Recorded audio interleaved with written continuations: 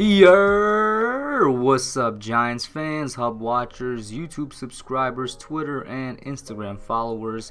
It's your boy Noname back at it again with another Giants video.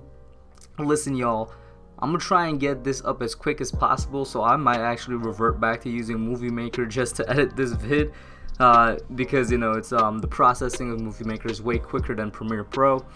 But listen, real quick before I get into the video, go check out my new podcast that I have up on Spotify and Anchor that I'm doing with my friend Farhan. You guys know him as the guy that created not only the banner for my channel, but the intro and outro video as well. In general, the whole aesthetic of the channel was created by him.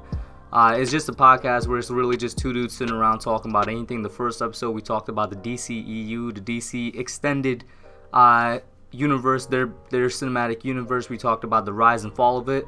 It's a nice casual listen. Go check it out. The link will be in the description below. Now then, the Giants finally kind of make some moves for the offseason, and it seems like they're finally doing something with the roster as they cut both Kareem Martin and Alec Ogletree. Now then, of course, Kareem Martin was somebody that should have been cut a long time ago. Many people forgot about him, forgot he was on the roster. When I made my free agency video about who we should cut, he was the last person on the list because he was a last minute addition because I forgot that he was on the team. Go back and check that video out. And Alec Ogletree is somebody that we've all been expecting to be cut for a while now. I mean, some people want him gone from the moment he was signed. Some right after the 2018 season, but definitely after the disappointing season he had in 2019, which was caused by, you know, some injury. But in general, Ogletree is at best an average middle linebacker.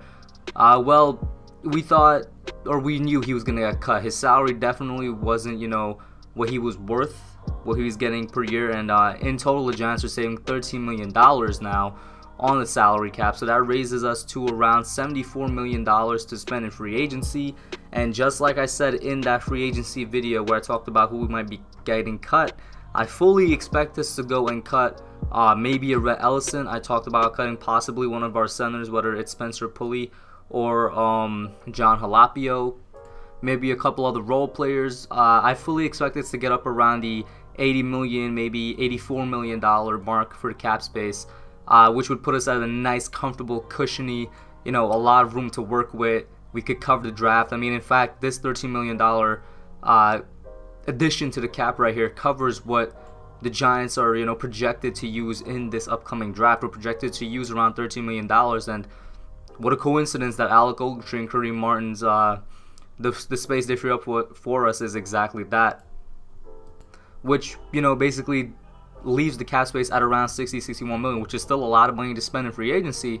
But I fully expect us to go and get you know, and release some other players.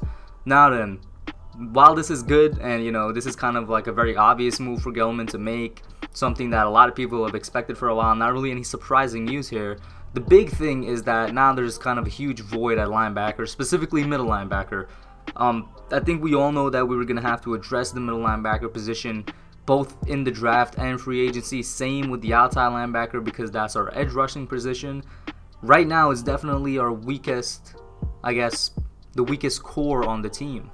Before it was definitely debatable, you know, you could argue that it was the secondary, but now for the sheer fact that we don't really have that many people there, the linebacking core is going to need to be looked at. We're going to need to target the middle linebacker position specifically, because I already know for a fact that we're going to do something with the outside linebacker position, whether it's in free agency, whether it's in the draft. You know, the middle linebacker position is very thin right now. The only people that comes to mind immediately, and I'm not looking at the depth chart or anything, you know, this is really off the cuff.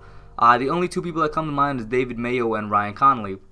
And I'm sure there's other players there that for some reason, you know, are kind of slipping through the cracks right now, slipping past my mind.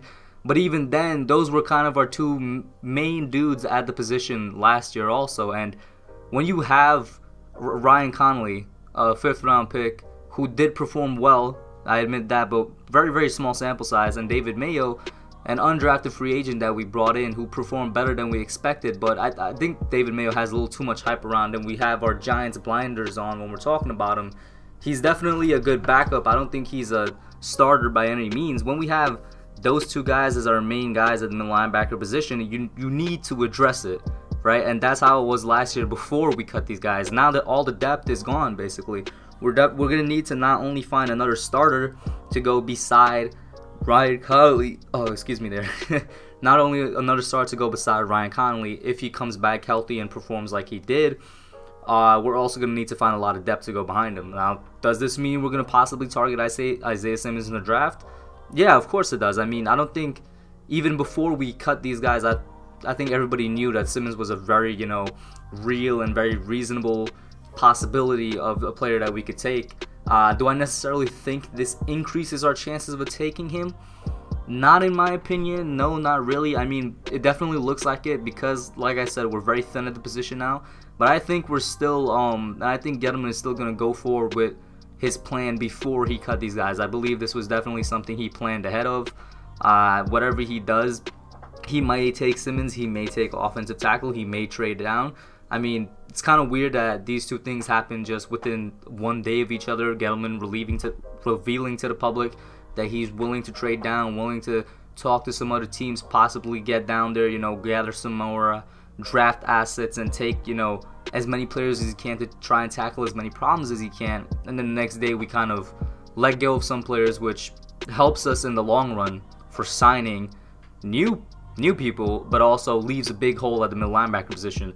I mean, to put a long story short, I don't necessarily think this puts emphasis on taking Isaiah Simmons. I can see why you would think that, but he's always been a possibility at number 4, and no matter what, I think he's going to be a possibility throughout the draft. The guy is, in my opinion, the second best defensive player in the draft for a reason, and the most versatile defensive player in the draft. You know what? The most versatile player overall in the draft. As for Ogletree and Martin, I mean, you know what? I wish them the very best in their, you know, future endeavors, whether they continue to play football. I mean, I fully expect Alec Ogletree to continue to play football. He's still fairly young, hasn't hit the wrong side of 30 yet. I'm pretty sure any team would pick him up that's really desperate at the middle linebacker position. He could probably be a good number 2 there. Maybe they're definitely going to give him a smaller contract than what he had with the Giants. Kareem Martin, not so sure. He's kind of been off the field for about 1.5 years now, maybe 2 full years. Even in the 2018 season, he didn't play that much. I don't know if he's going to get picked up, but whatever the case is, I wish them luck. They were Giants, whether or not we like it. And because of that, I got to thank them for their services. As corny as it may seem, they were Giants, and I appreciate that. But Ogletree, you know, in his time here, like I said, he was average at best. You know, he had 170 tackles, 2 sacks, 6 interceptions, 2 defensive touchdowns. And then he finished last season with 80 tackles, 6 passes defended, and an interception. So, and that was only in 13 games. Like I said, he did have injuries, but that's not worth his money. Martin, who, Jesus Christ, had a $15 million contract with the Giants over 3 years. Didn't really do anything of note. So, yeah, man, I mean, yeah, like, these are 2 really obvious releases. Let me know what you guys think. Like I said, we definitely needed to address the middle linebacker position before this happened, and now it kind of just puts a little bit more emphasis on it. I do think, you know, like I said, I don't think this necessarily means we're going to target Simmons more, just because I believe Gettleman and I believe the staff, they aren't really in love with a player yet. That could certainly change come April, but I do think, you know, it definitely puts the middle linebacker position as a spot for them on their draft board. It probably definitely jumped a couple other positions on the board. But let me know what you guys think. That's what I got for you all for now. Like I said, I'm going to try and get this up as quickly as possible. If you live in NYC and you know about the MTA, which is our public transportation system, I absolutely hate it. It made me get home like an extra hour late today, which is also kind of why this video seems a bit rushed. But yeah, I'm out for now. Alright guys, thanks for watching. Put your comments down below. Make sure you smash that like button, subscribe, and turn on post notifications. Until next time, I'm out.